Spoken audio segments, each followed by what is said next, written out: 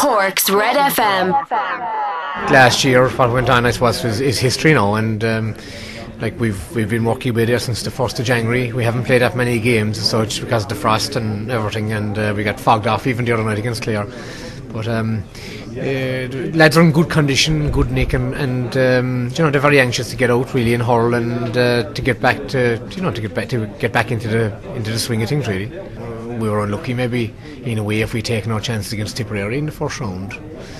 Possibly there was enough looking back at it on the day and looking back at it since. We had enough chances to finish it off. We can't blame anyone for that. If we taken half the chances, but I suppose it's just maybe a slight change of personnel here and there, and for me, new coming in to see what mentally how fellas were and who can stand up to it and whatever. Maybe that would be the one area where we hadn't the time, but saying that in relation to what we had, we had ample time to prepare, and I think we came back against Offaly and won, and the game was there against Galway as well, and I couldn't really use it as an excuse to say that we hadn't enough preparation.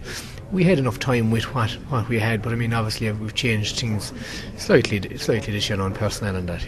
I suppose to get to know the players. To get to know them really, and get to know the nitty-gritties, and during the winter in particularly, and they get to know me as well. Then what's required? That was the one area that we didn't have time. Whereas, it's still very early. We've, as I said, with the frost and everything there, we only got out in the field, 2 weeks ago. So, but at the same time, we were still maybe in gyms or whatever. And you get to know guys, and I go by the old theory. Because if I don't know the players, and if they don't know me, we can hardly go in the same direction. It's grand to look at a fella playing and say he's good, bad or indifferent, but as we know at this level it's all about a bit of mentality really, and whether you're able for it or capable. Capable is being one thing, whether you're able to do it is another thing. They're absolutely brilliant to train.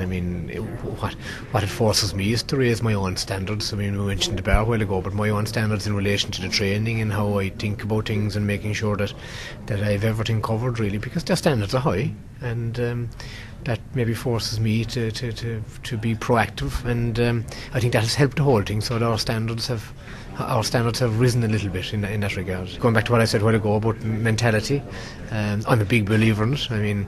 You don't have to be an absolutely brilliant player to play this inter-county. Everyone thinks that because they're a brilliant player they can play inter-county, but a lot of them fail because they haven't got the mentality for it. And mentality covers a lot of things, and leadership is one of those things.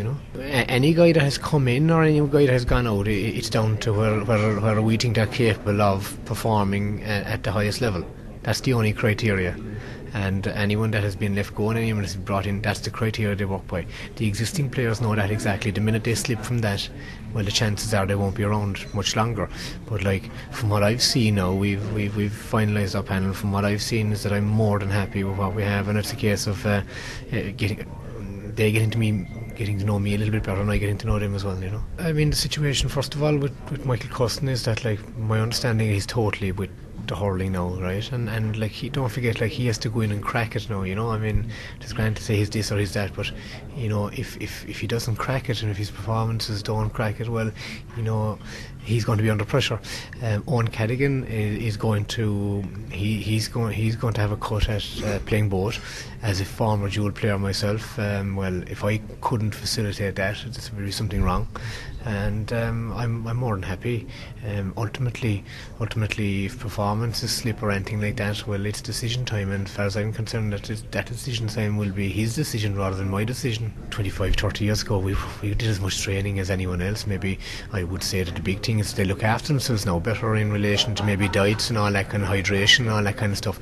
And sure, if that is a fact, then well, that means that they should be better able to look after themselves now, and better able to cope with both. Now, I suppose from a media point of view is that your performances will be scrutinised a bit closer, but still, if you have the character and the mentality to play it, as I said, you don't have to be the greatest player in the world, But if you have that, and someone like Owen Cadigan has that, in my opinion, he's obviously not going to be in two places at one time, and he's going to be, like the week of a football game, he's going to be more with the footballers than he is with the hurlers. That's simply the way we're going to work it.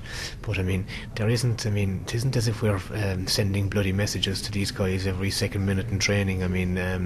That's not the case. We try and get the training done, get him up to a certain peak, and discuss different things at different times after that, and he'll come into that equation. There won't be a problem there. I think that if hurling and football is top of his priority list, as long as he doesn't have something else that is sidetracking him, if he has something else that is sidetracking him from those two sports, then he's going to come under pressure.